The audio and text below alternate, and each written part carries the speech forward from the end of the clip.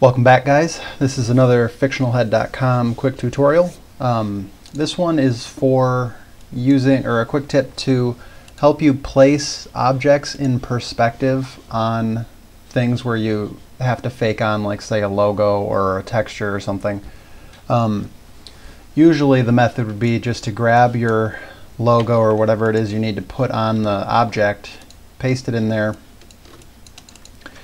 and then go to distort and kind of pick the corners and try to get the perspective just right, and line it up so that it looks like it's on the same angle. And I did a okay job there, but it's obviously a little off.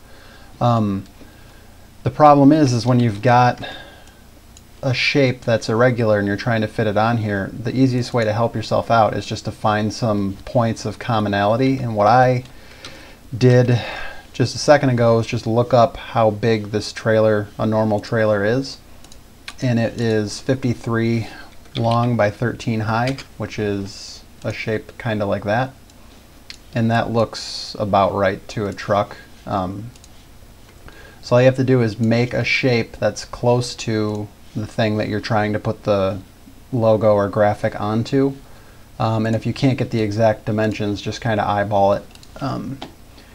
And then what I'm going to do is just give it a stroke so that it has an outline, and then put my logo inside that shape where I would want it on the truck, and then grab the entire thing, paste that into here, make it plenty big so that when you size it down it looks okay. And now when I do distort, all I have to do is put these corner points from the box right in the corners of the truck. It saves me the hassle of trying to figure out the perspective, because the rectangle has already figured out the perspective for me. Obviously this truck, now that I've dropped it in there, was clearly a little shorter than that because the logo got squished horizontally. So all you would do is just bring it in a little bit. Generally, I use this trick when like faking logos onto clients' products and things, and in those cases you usually know the exact dimensions of the thing you're faking it onto. But if you don't, you can just do the guesswork like I am here, and more often than not you can get it in a couple tries. Yeah, like that seems a lot more accurate. And then all you have to do is just grab the eraser and erase your shape that you use to help fake that in there, or you can keep it and set it on a mode that makes it disappear.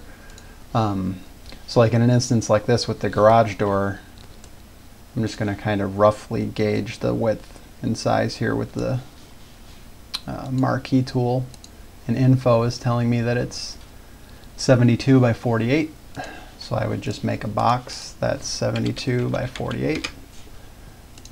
And you can scale it up to whatever size you want, it doesn't matter. Whoops. Drop your logo in there,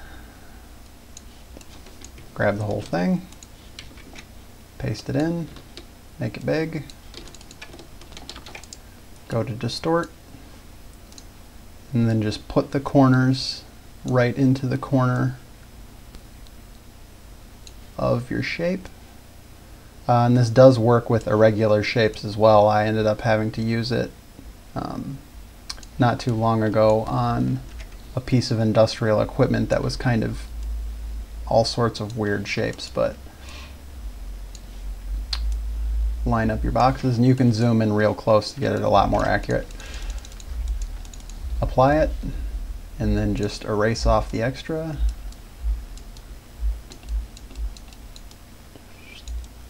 There you go.